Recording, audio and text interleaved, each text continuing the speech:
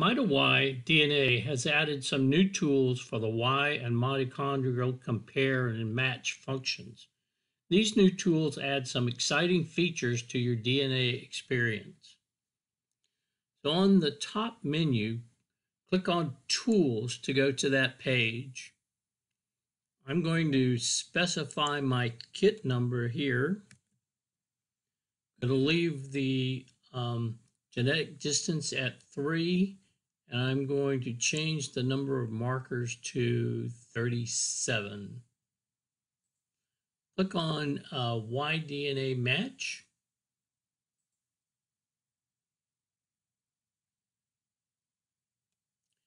And I get 7 matches to my kit, which is the one listed at the top, showing a total of 8 kits. This table lists all of the allele values or a haplotype for each kit that matches and shows the genetic distance at 25, 37, 67, and 111 markers.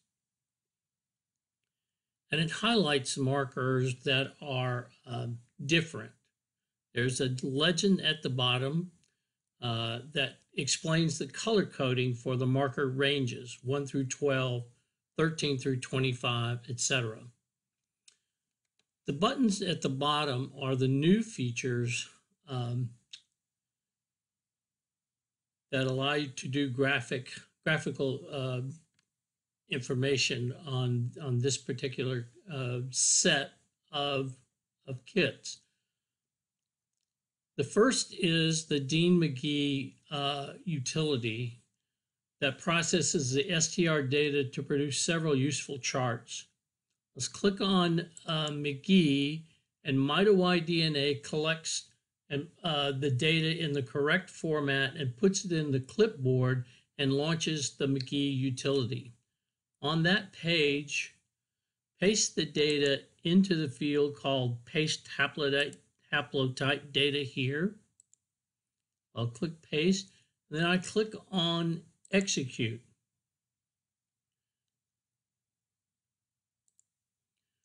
Three charts are produced. The first one is the haplotype table. The utility computes the modal value for this set and compares their haplotypes and highlights the differences with different color codes by genetic distance. Here you can see that the 31 for DYS 449 is in green that represents a genetic distance of 1. And the 3439 for CDY in yellow represents a genetic distance of 2. The second chart is the genetic distance matrix. That's a comparison of each kit to the others with the intersection of the same kit showing the number of markers tested for that kit. And the color code at the bottom, across the bottom, shows the relatedness of each kit. The green is tightly related, yellow is related, pink is probably related, and blue is possibly related. Similar to the chart above.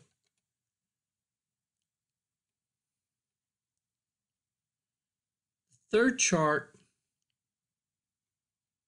shows the estimated TMRCA for this group in generations. For the GD3 kits, it's 3 to 25 generations. For the GD0 kits, it's 0 to 12 generations. It's a range for that. And the color code for this is similar to the second chart. Let's close this and go back to compare match. The other new tool is Y clustering. This takes advantage of Rob Spencer's website for DNA tools called Scaled Innovation. Click on Y clustering and you'll get a click, paste on clear and paste in the results that MitoY DNA has put in the clipboard, and click on start the analysis, and you'll get a dendrogram. A dendrogram is a tree diagram showing taxonomic relationships.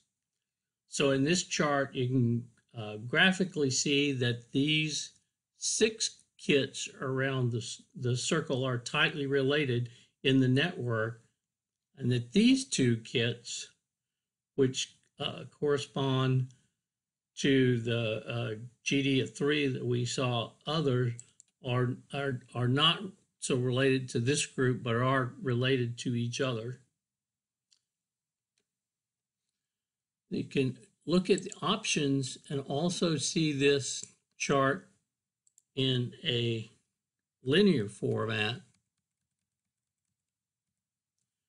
You see with each kit and the relatedness that was also shown in the circle diagram.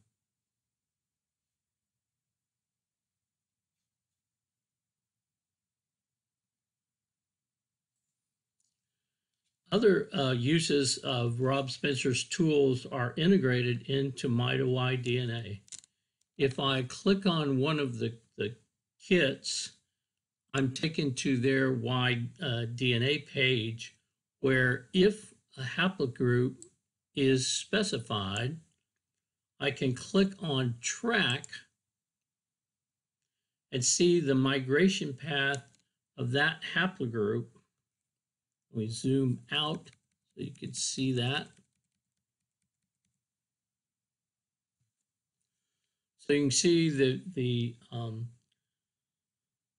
migration path of the haplogroup from Y atom here through modern times up to the from Paleolithic up to the Iron Age, represented by each colored dot along the path.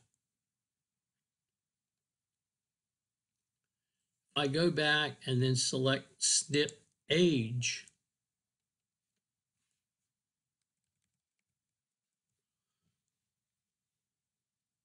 I see the path of that haplogroup through mutations to current day. So from the first one about 240,000 years before present, all the way down to the terminal SNP of RYP276.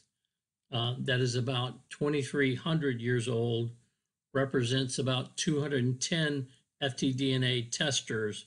And if I scroll down to the legend here, I see that the little feather icon represents Native American.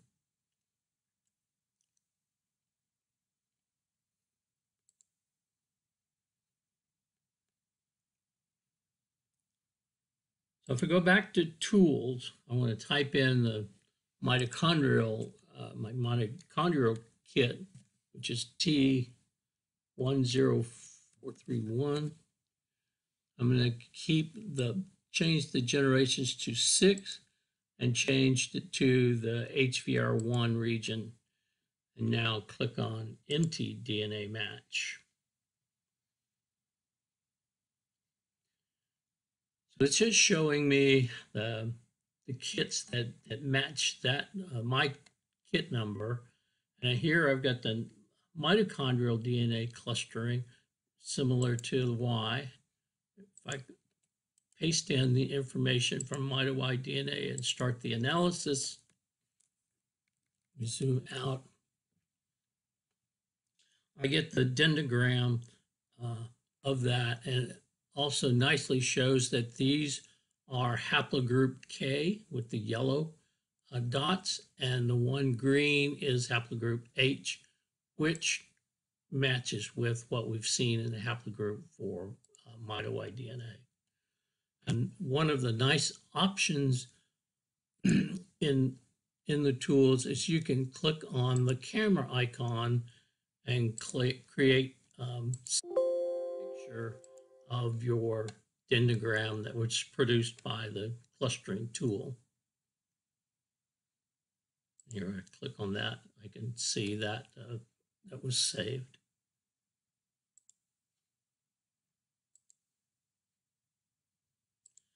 Well, those are the new tools. Thanks for watching, and look for other tutorials on your YouTube channel, on our YouTube channel. Like us on Facebook or follow us on Twitter. MitoY DNA is a nonprofit 501c3. So if you like the website and enjoy the videos, please consider donating to our cause of creating a free Y-DNA and mitochondrial DNA database that's accessible to all. Thanks.